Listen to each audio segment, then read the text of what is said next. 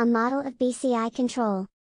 A BCI acquires input from the human brain, mostly its electrical activity recorded with electroencephalography, EEG, which is filtered, classified and transferred to an output signal. This output signal relates to the brain response or pattern of the BCI users and conveys the respective intention of the user.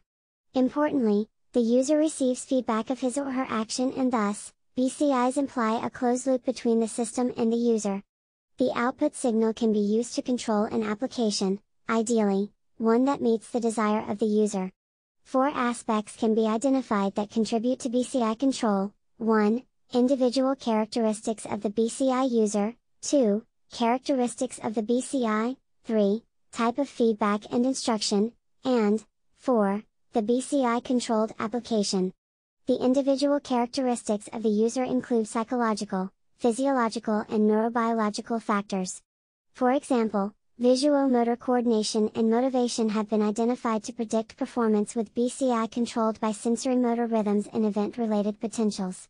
Better inhibitory control, i.e. ability to allocate attention and inhibit distracting stimuli, measured as heart rate variability, was related to better ERP BCI performance. The amplitude of the SMR peak at rest and the P300 amplitude evoked in an auditory oddball paradigm were also related to performance with the respective BCI. Further, the location and quantity of neuronal loss due to accident or disease may deteriorate performance. Besides the hardware used, the software components, namely the classifier of the input signal, further determines BCI control. For review: Common spatial pattern technique and stepwise linear discriminant analysis proved to perform well in SMR and ERP BCIs. Little research is available on how the type of feedback and instruction provided in a BCI setting may influence performance. From early neurofeedback studies, it is known that immediate feedback is superior to delayed feedback, which held also true in a BCI context. It may also be the case that a more ecologically valid feedback in a virtual environment outperforms traditional two-dimensional feedback on a computer screen.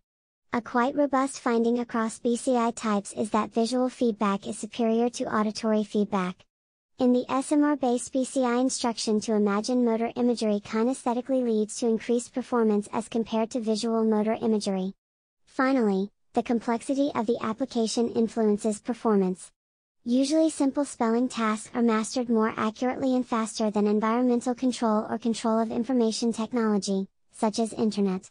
As can be seen, the model offers multiple toeholds for improvement and user feedback.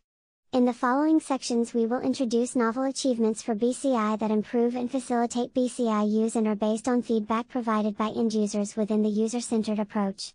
Before we detail the novel approaches, the user-centered design and its application to BCI will be outlined. A model of BCI control comprised of 4 aspects: individual characteristics, BCI characteristics, feedback and instruction, BCI controlled application. Colors serve for distinction of categories only. Boldness of black arrows indicates possible strength of influence on BCI control.